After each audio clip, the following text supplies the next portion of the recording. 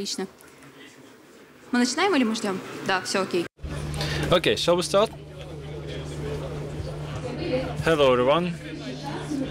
We'll spend this hour talking about bulletproof hostings. So they also called abuse-resistant hostings. But first of all, a few words about myself. I'm a fact expert, cybercrime investigator. For more than 5 years, I've dealt with cybercrime investigations around the globe. I'm also an OSINT enthusiast.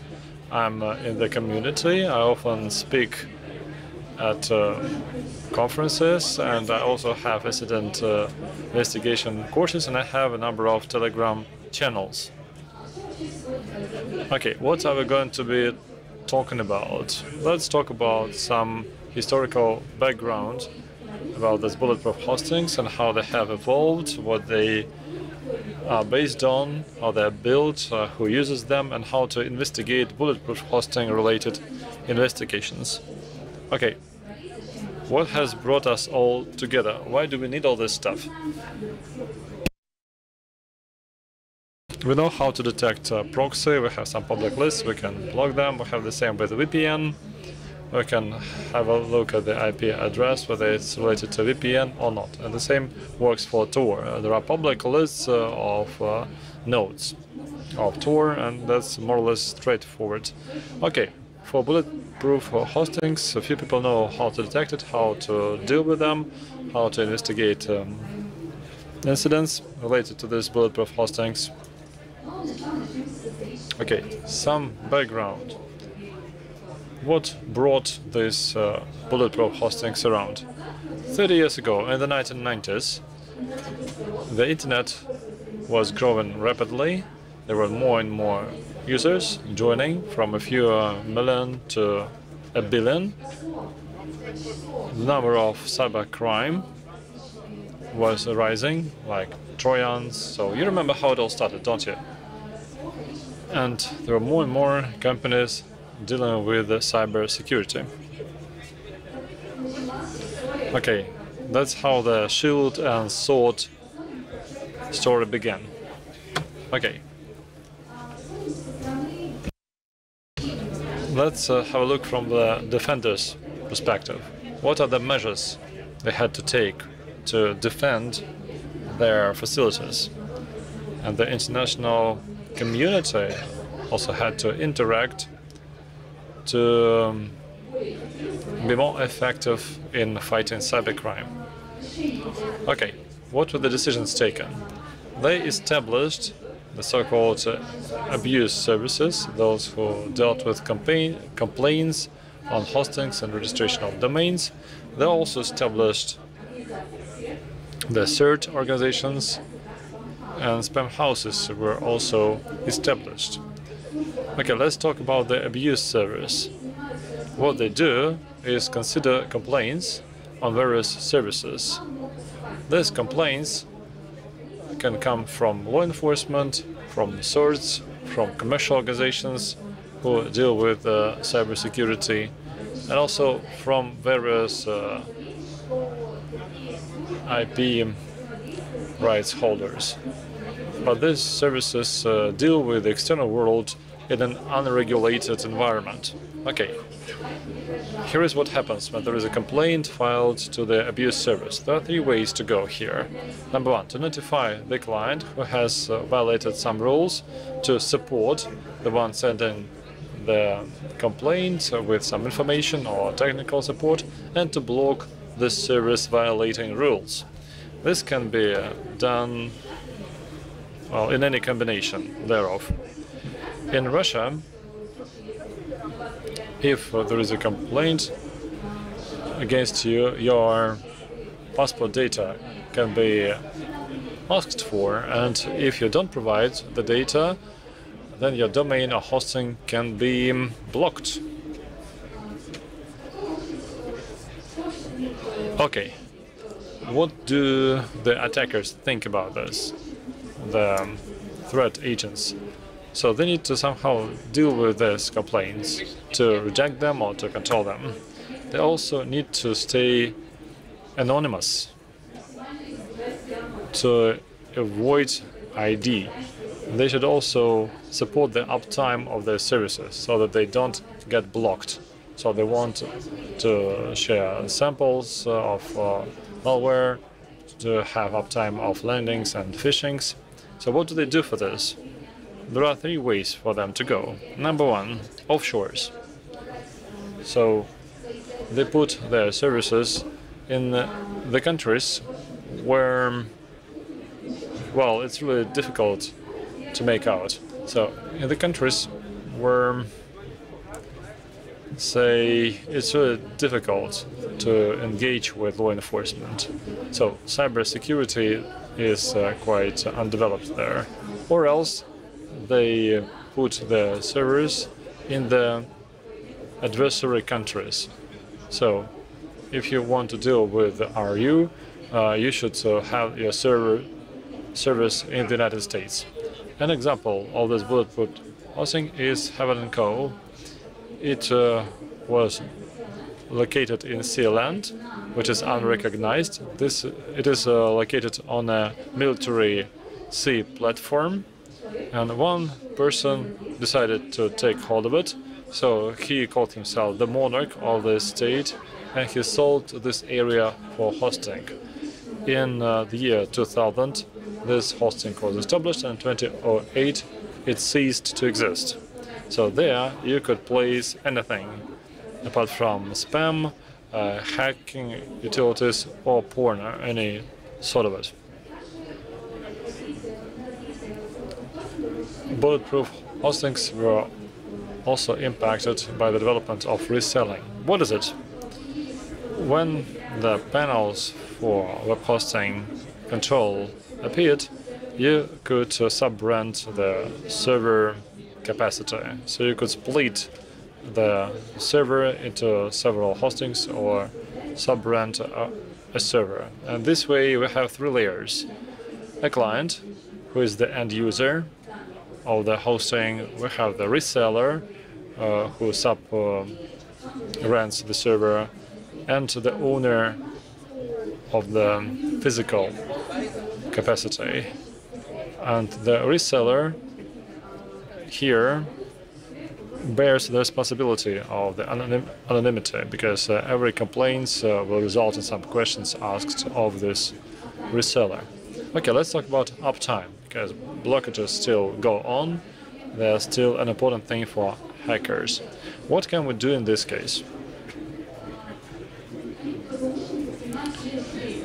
So the threat actors want their own hosting, the dark hosting. Okay, let's see how it goes. Stage 1, resell. So the lowest level. When they resell some root service, primarily RDP, then they resell capacity. This is quite cheap and affordable for many, but this is not reliable because they are still blocking you. Stage 2, you have some add-ons to resell some services like registering domains, or your own DNS servers, or those who sell the service, or fast flux. This becomes more reliable, but this is still complicated in terms of support. Okay, what is fast flux? This is related to hostings too. Say you have a client, say your computer. You want to connect to a banned site, or maybe a computer infected with malware and it wants to go to the CC server. So what do you want? Okay, we want to go to example.com. So we go to the NS server in the fast flux. This server has the AIR records, which are updated quite often, once a day or several times a day, and the threat agent can update these records. So this way they get an IP address they can use to connect, and they connect to the fast flux agent in the network. This way the whole thing lets your server or resource to have the longest uptime. They're changing IP addresses continuously, and if you block one agent, another agent, but you can have in botnet millions of these agents or even more. And the third stage, the former resellers, they can rent ISs or subnets. So a legal or non-legal hosting can buy a small subnet from a company which is also headquartered offshore, and it can be identified as an offshore organization in the Caribbean in this case. And you should be careful here. This is even more reliable, but there is an issue here, because here you depend on these organizations who give you IP addresses. And stage 4 would be the full-fledged bulletproof hosting with its own physical infrastructure on a platform. Well, in the basement, they have their own automation, their own billing, their own website, and their sophisticated routing. So here you can see a screenshot. So this is one of the owners of a popular bulletproof hosting owner. So this is Mikhail Rytikov. He's the owner of WebHost, and he's better known as Abdullah. Another example of this bulletproof hosting is the Cyber Bunker, quite well known. This is a bunker indeed, built in the Netherlands by the NATO countries, and one enthusiast decided to buy this bunker as a place, and he put there the cyber office. But following a fire, they had to call firefighters, and a lot of illegal stuff was found there, a drug lab and many other things.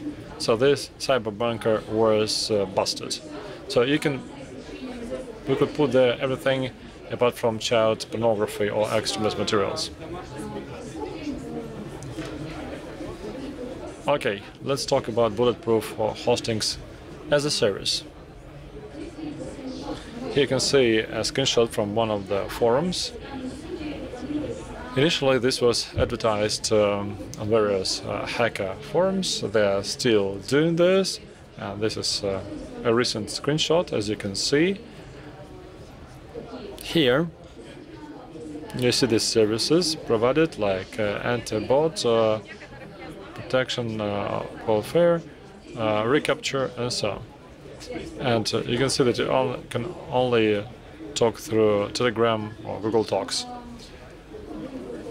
Bulletproof hostings are developing, threat actors are developing, they're building their own websites. As you can see here in this ad, you can see what you can place in the hosting. So they don't take logs, so you can have botnets, scan of portals, gambling, and so on. So some prices are shown here. You can see where the servers are located: in Belgium, in Poland, the Seychelles, and soon in Malta. Okay, let's talk about prices. How much is it? Okay, bulletproof RDP costs about $10 to $20. VPS and DEDIC are a little bit more expensive, $15 to $100.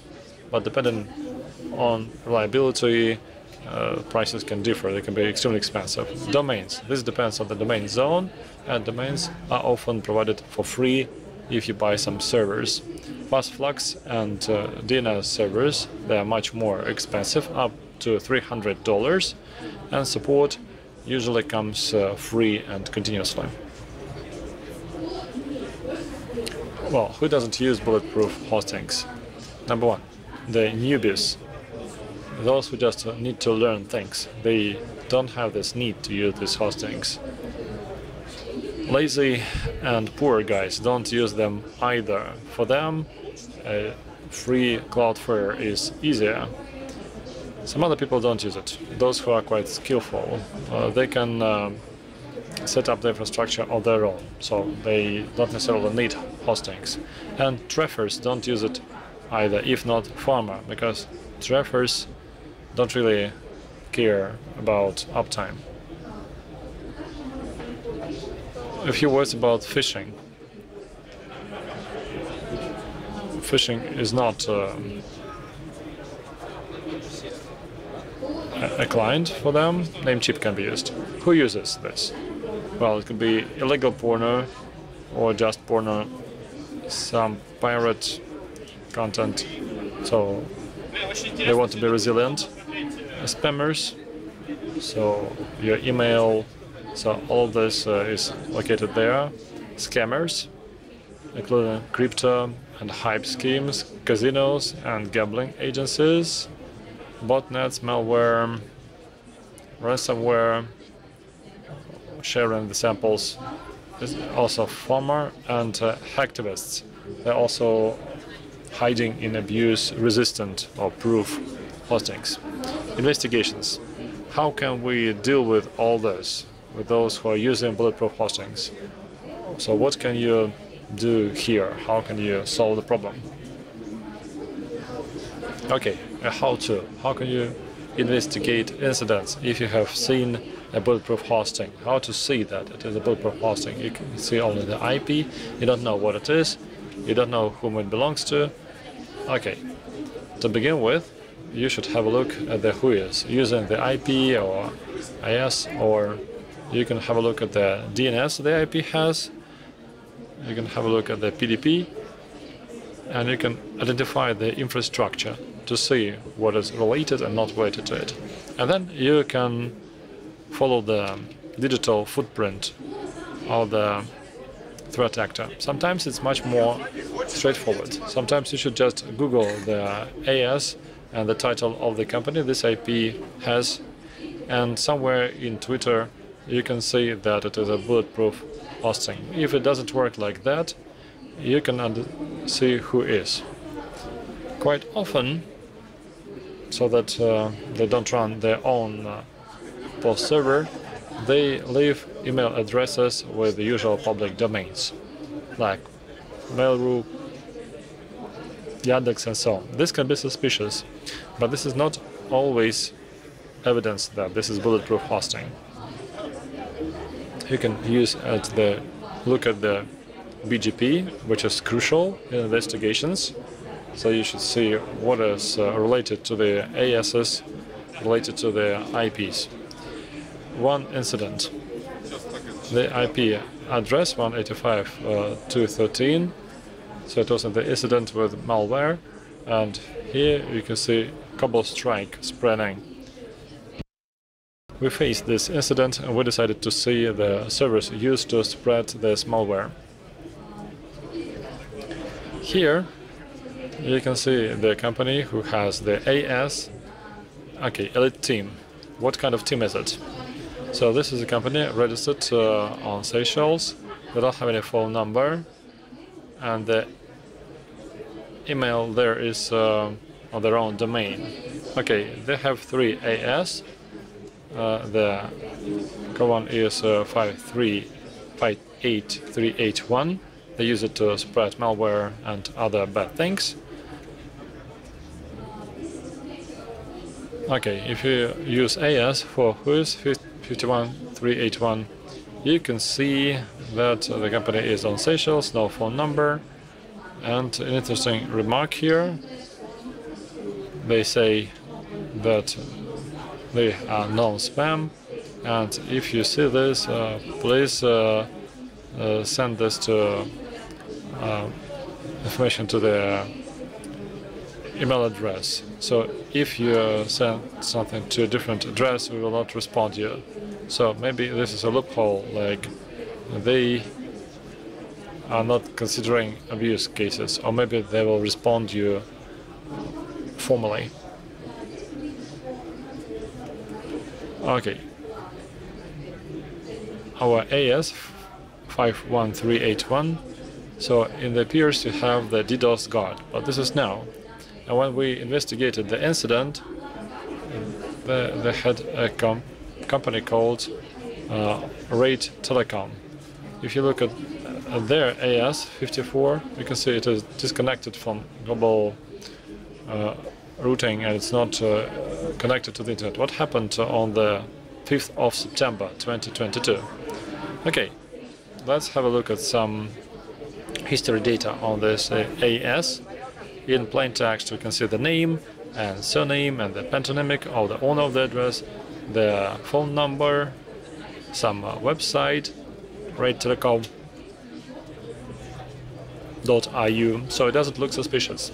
Okay, we can find the legal liability company registered with the same person in 2014. It is still operating, but it doesn't have any turnover, so they don't pay any taxes started with 2017. Why so? Well, you can search the web and see that this domain was blocked by LIAS, and the AS was disconnected from global routing. Okay, so we have the red actor renting subnet 185, which is in AS 81, owned by the Elite Team company. This AS is connected to AS 54, owned by a person whose organization doesn't operate, so they are not doing any business. This way, we can conclude, and this was later confirmed, that Elite Team is more likely to be a bulletproof hosting. Here is another example, pretty fresh. They were spreading Android malware from this IP address, 6273. So Aristotle says it's fine, it's great, and this IP address is in IS 125, owned by Horizon LLC company. Looking at who is for this IS, so we can see we have some contacts for abuse report, and so have a look at the dates, October 2021. So if you look at Horizon LLC, so we can see the address and phone number, well, a different email, by the way, but we'll discuss it later. If we go to the website of the company, we can see the domain is registered, but there is nothing there. So this is a red flag. Something is amiss. Okay, let's have a look at the LLC having the same address as we have in who is. So this is Office 2, and there we see the registration date 1 month before the AS was organized. Well, this is not really nice, is it? The most important thing is that what they do is sell wood materials. So why do they need an AS? Okay, let's see what we have next. In this AS, they have only one peer, 9002, for a legal communication provider company. Okay, here you can see a screenshot from our system, Threat Intelligence. So what can we see? So our domain, Horizon LLC, next to the hostway.ru domain, and this domain is with the IP address 45100, which through the SSL is connected to the domain tunerhost.ru. Let's have a look at that in more detail. Hostway.ru, this is IP address. And what TunerHost is about? It turned out that it is enough to Google that in order to see an advertisement that TunerHost really is abuse-resistant hosting. But not the end of the story. Here, you can see a panoply of looking alike domains. Horizon LLC, which we already discussed, Kisar LLC, General LLC, so let's have a look at one of them, and others look very similarly.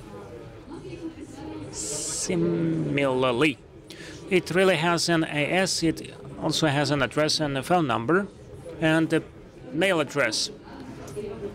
It looks very much like what I told you about, but you may actually suspect that this is a legal company which all of a sudden was included into the suspicious list, but it has a with the same name, with the same address, and also it is trading in timber. What conclusion we may make? So these are several joint ventures which have the same hosting. If you block these IS and these tunnel hosts, you may find the owners.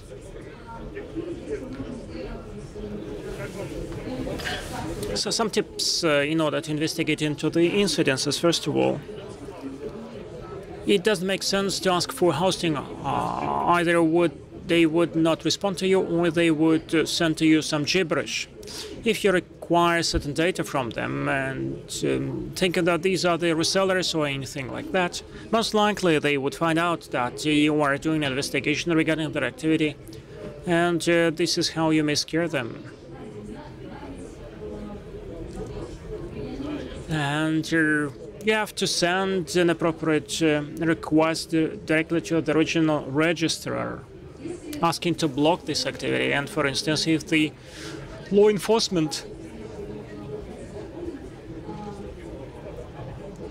it is very desirable to resort to the law enforcement in order to get the data about these hostings. Only the law enforcement agencies may prevent the propagation of that malware. If that's reselling, then you have to understand that once we get certain data about certain server, who the owner of that server is, in case of a reselling, we would get the data of the owner of that server,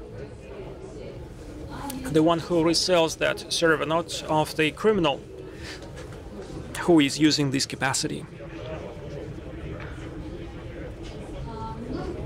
A few words about the philosophy behind that. What we can do about that? First of all, what influence bulletproof hosting made on our cybersecurity? First of all, it revealed certain vulnerabilities on the internet, meaning that there are certain security problems there. Secondly, it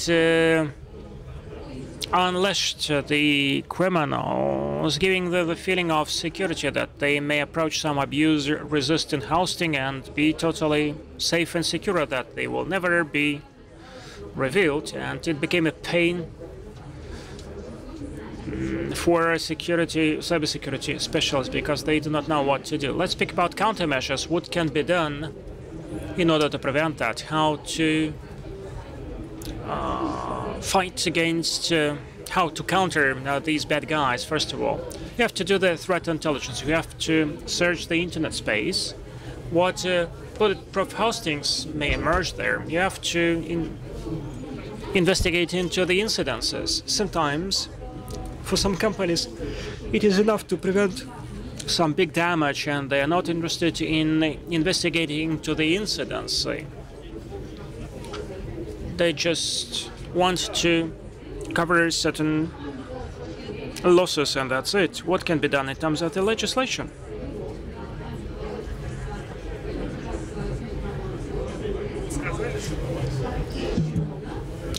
AS may be registered, and usually the proof hosting starts with that.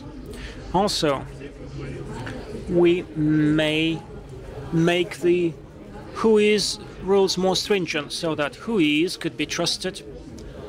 That, for instance, another address or phone number could be put there, and the researchers, the investigators, would be confident that this is the real address.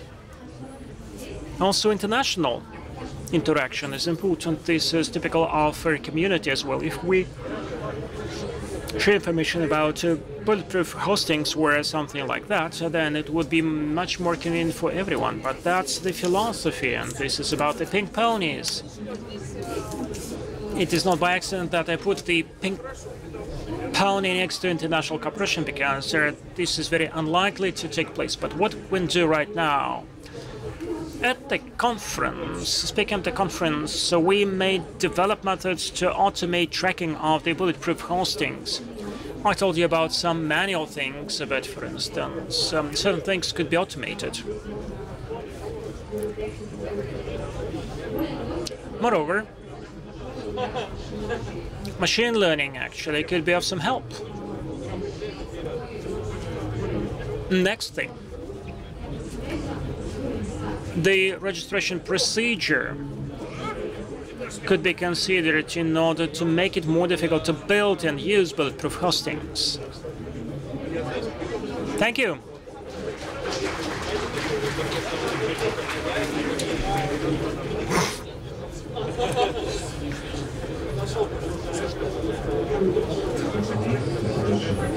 Thank you so much for the presentation. I have a question.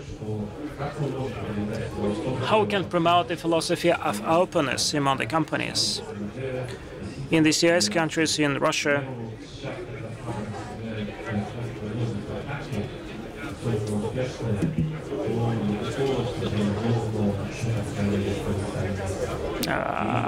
for instance, there is no official report. No one is actually complaining of the abuser DBD.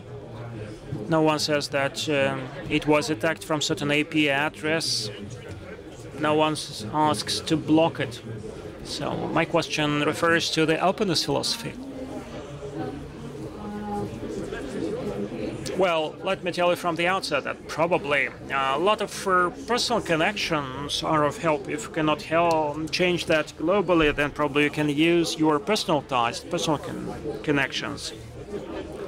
CERT member states, at least in the CIS countries, are dealing with each other. If I remember correctly, Kyrgyzstan also has its own CERT, and you can deal with Russian CERT. You can exchange information, you can publish certain information, and not necessarily it would be peer-to-peer communication. But you can search some information, and this is how you can bypass it.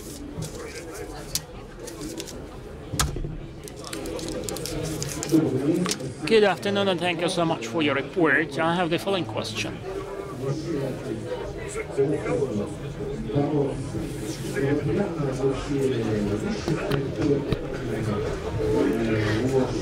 Well, the people who are owning the AOs, and for instance, these might be homeless people who formerly would be registered as the owner with a whole kit of documents. And also you spoke about stricter rules, but have you discussed that with the community, anything like that? Not Tribe only, but others as well.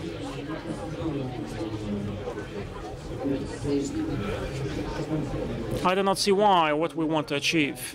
Do we want to understand what bulletproof hosting is about, how to work with that, or we want to address that problem 90%? I do not see the solution to that problem. And for instance, in Russia, you can find some technical person to get registered as the owner. If you remember my previous slide, the one before the last,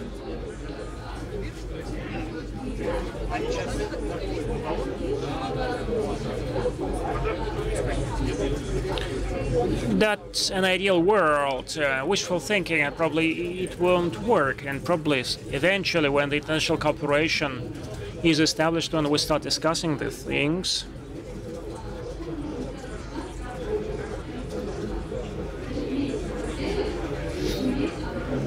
we as specialists should learn, detect, and investigate. That's the most important thing.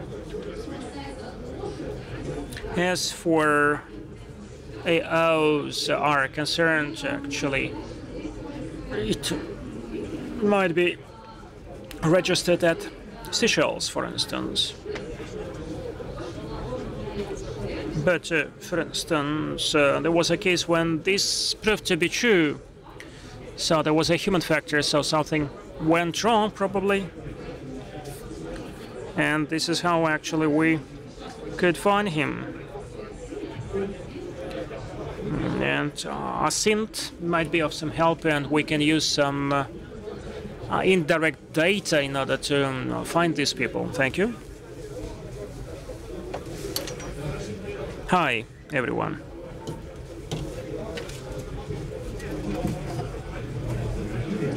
What are you using in order to get that information? Are you using Altiga? This is a very labor-intensive process, so automation could be used. How do you look for information about hosting? Are you using Altiga?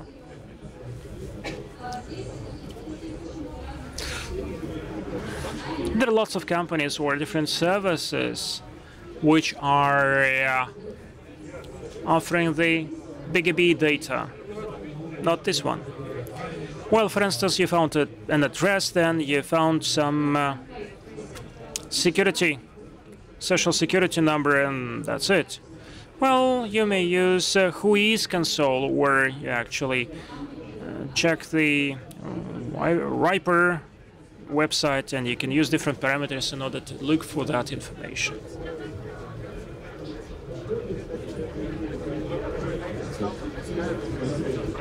Thank you. That's a follow-up question. Where are you? Many operators give an opportunity to hide the public disclosing of Whois. So sometimes that information has been withheld privately. Private person and similar technologies work only for the domains, etc. Well, in essence, yes, but sometimes it's been applicable for AS as well. For us, for the investigators, commercial investigators, that's difficult. We run into and we cannot go further. But if the law enforcement does it, actually they can go to RIPE and ask for this confidential information. So I recommend to you to use official channels. Is it always that bulletproof hosting is a bane, is a curse?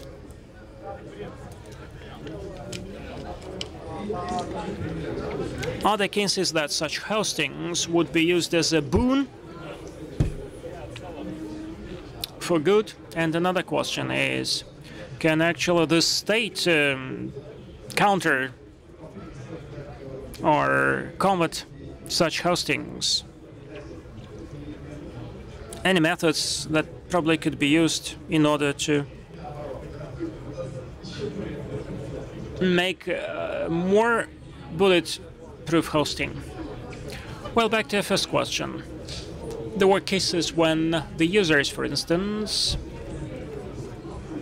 we would investigate into some hosting and we see that it is disseminating a certain gibberish, and the law enforcement would check that hosting, would freeze all the hosts and servers, and we'll see that there is some good company, for instance, which is selling toys, and there is a porno website. So service might be used by different actors, good and bad. There were some hostings which actually work for the good. So there is a freedom hosting. I'm not sure whether this is no longer valid. So they stand up for the openness of internet. So they disseminate some political stories, etc. And so they're working for good. But how you can protect your hosting? Well, don't disseminate gibberish. You have to work for good and not for bad. So there are no practical tips. Sometimes they may catch you along with a big fish. Thank you so much. We'll have two quick questions. First, what are reasons to turn to the law enforcement? So certain crime has to take place, to be committed, in order to start a criminal case. Because if you just react to these splashes, to these alarms, then probably all the paper in the world would not be enough in order to start criminal investigations. And the second question is, why you have not mentioned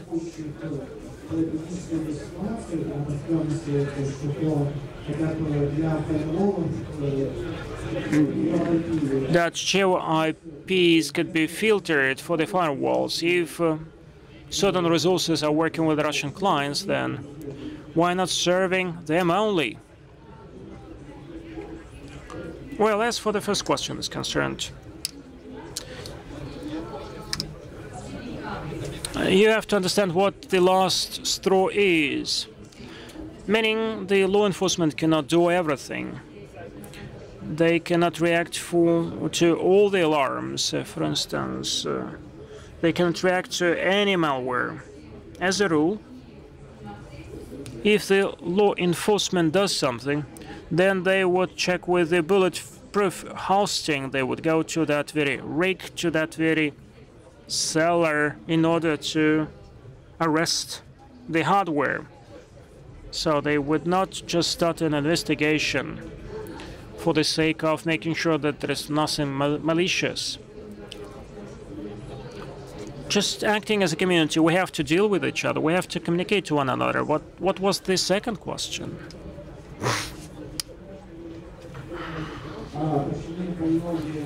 Why haven't you mentioned the recommendation to do JYB filtration, meaning where we get the inquiry? This is how we can filter certain island nations. As for GeoIP filtration, this is very much popular. And for instance, you cannot use your Russian IP in order to check Western news websites. That's about protection. There might be lots of recommendations, and I would not say that GeoIP is very much reliable. Most likely, this is actually trying to kill a fly with a spear wheel, but this is one of the options. Anyone else? Hi. I have the following question. Let us imagine an abusing host from Malta. What would be the priority target for the geo-investigator? You have certain tools, and you can find the physical location of hosting, or you can identify the owner of that hosting. Once we don't have a silver bullet, well, this is a nesting doll. If you find the owner of the hosting, then most likely you would find some indirect evidence to find the physical location of that hosting. But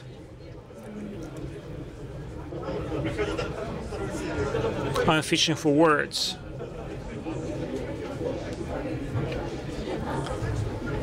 For us, as for a commercial company, we follow what the customer instructs us. For law enforcement agencies, it is most important to find the criminal.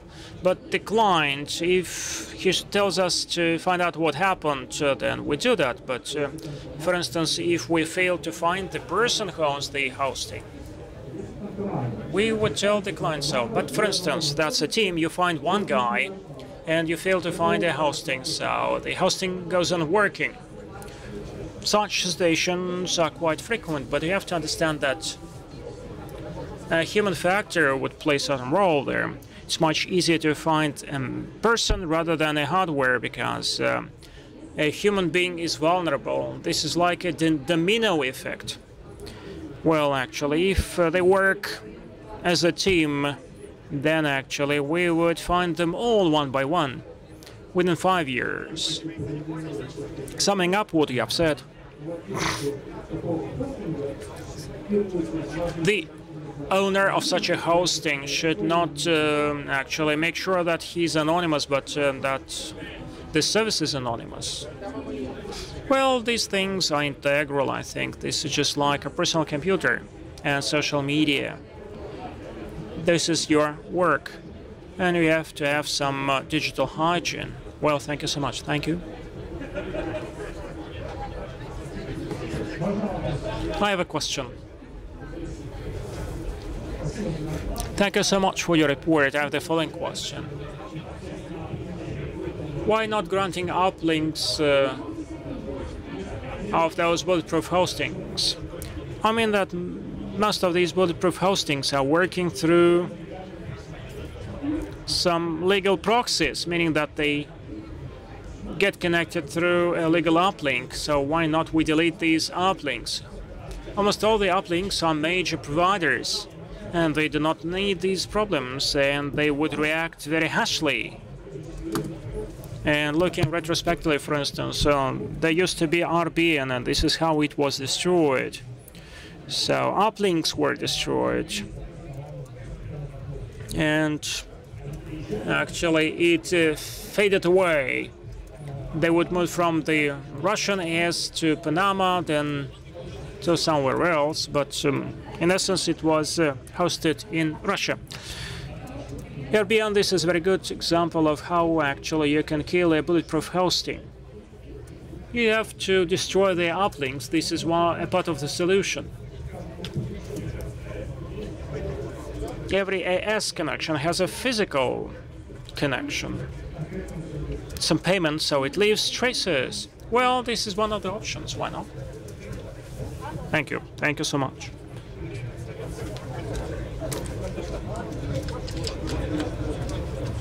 Can you gratify a question that you like most? I liked the question about the Russian business networks, RBN. Russian business network.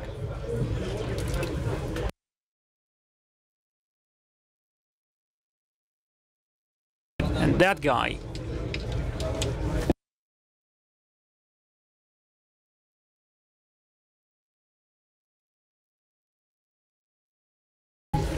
And I think that this concludes my presentation. Thank you so much once again. Thank you.